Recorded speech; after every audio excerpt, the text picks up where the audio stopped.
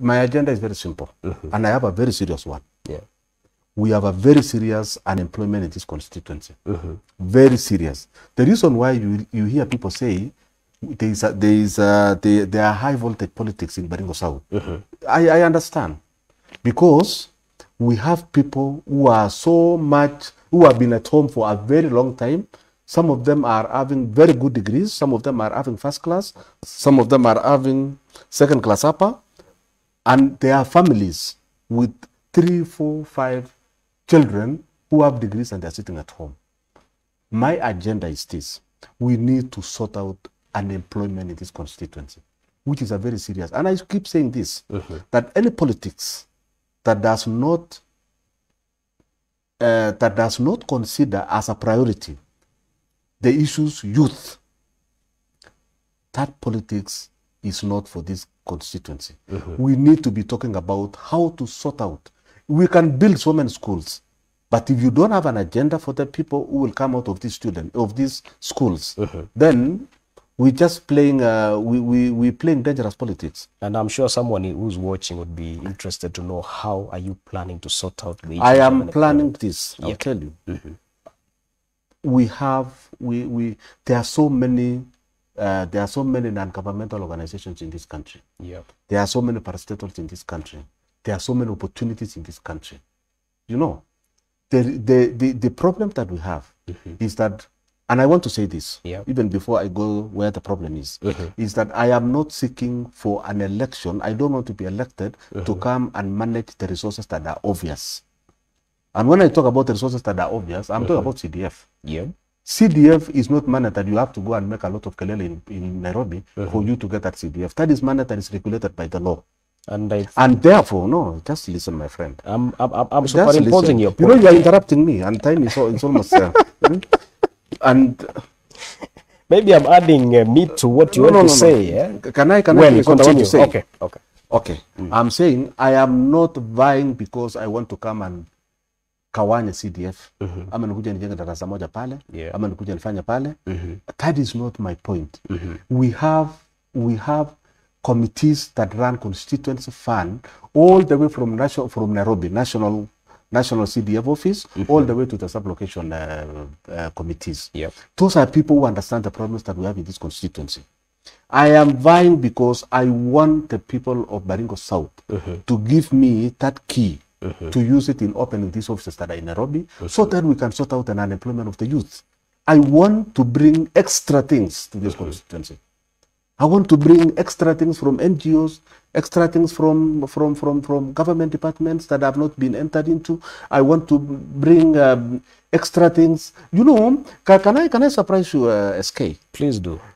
CDF, the functions of an MP are 3. One is representation. One is for what do we call this? Legislation. And the other one is to supervise what the government is. Oversight. What the government is doing.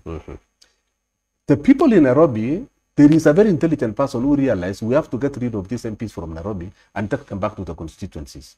By doing what?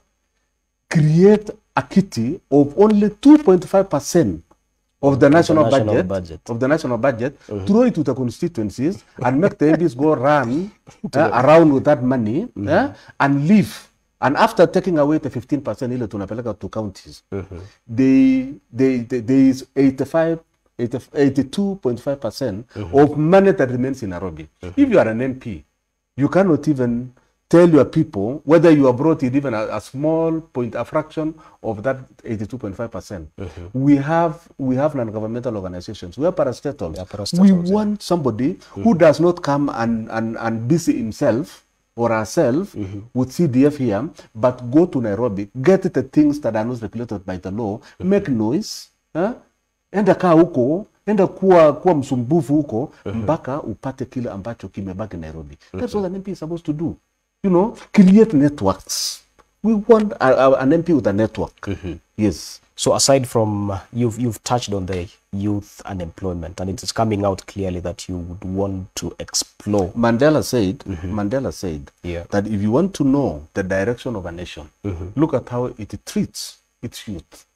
And that is very true. Yeah, because the youth is the future. Yep. If you mess up with the youth, you mess up with the future. So politics that are based on lies will mess up constituency. We need to sort out that. All right. So from, you said you have a number of agenda, and I think the youth bit is quite elaborate. Yes, yes. What are the rest of the agenda? Other agendas are this. Yeah. You know, you can't develop. You can't develop if you don't bring in money to a constituency. Yeah. Lazima ile pesa ambayo inakuanga hapa, ile tuko nayo Marigat, ile pesa tuko nayo Mchongoi, Kabel, tuko nayo wapi. We need to do something that will bring in money. I will give you a very good one. Yeah? I have always been saying, according to the government policy, the road to South Sudan is supposed to be the one from Nakuru, Marigat, Temalingot, and all the way to Kapedo and Lodwar. Yeah. We need an MP that understands that. And you lobby, you team up with MPs from Rongai constituency, Mogotio constituency, Baringo South constituency, Tiati constituency, and the neighboring constituency in Turkana. And then you lobby so that this road, the government can allocate money to this road and it gets opened up. Once it is done, hizi malori zote ambazo zinalala Salga, Eldoret, where Bungoma, Kapenguria, wapi Kitale, all of them will pass through Marigat. I can tell you, nobody from Baringo South will go to Nairobi to look for a job. We shall all get our money and resources in Marigat. And that's interesting because in 2007, no, 2011, there. And you know what? Yeah. We shall sort out the issue of the farmers. Yeah. Because these farmers who are in Marigat, they will be able to get their produce just consumed at Marigat.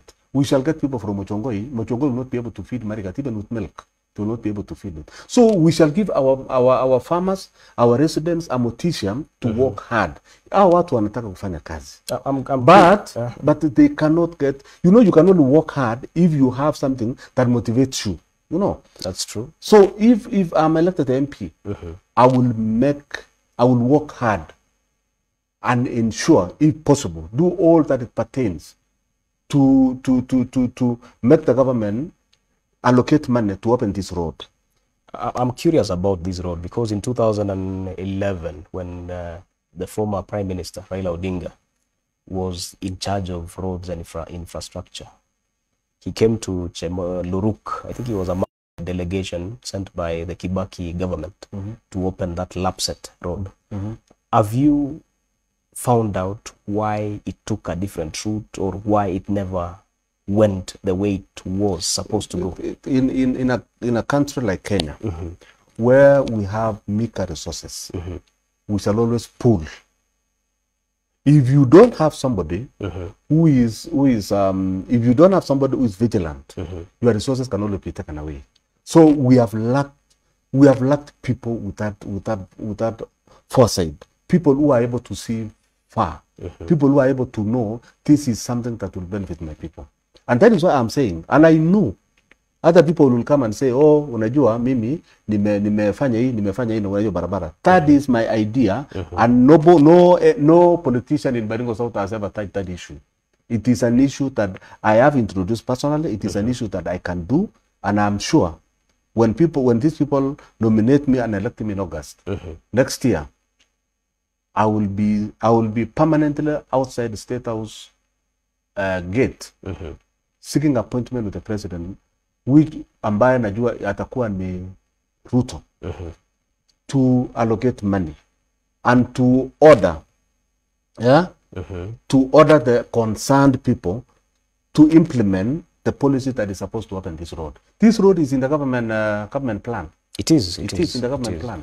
We just need to remind them that this road has overstayed. We need to open it up.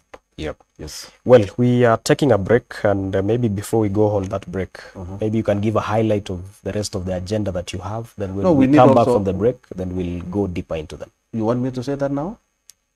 Give a highlight. We also need to sort out Mamba University. We need to sort out infrastructure. Yeah. We need to sort out issue security. We need to sort out, there are so many things. You know, it is a young constituency. Yeah. So there are so many things that need to be done.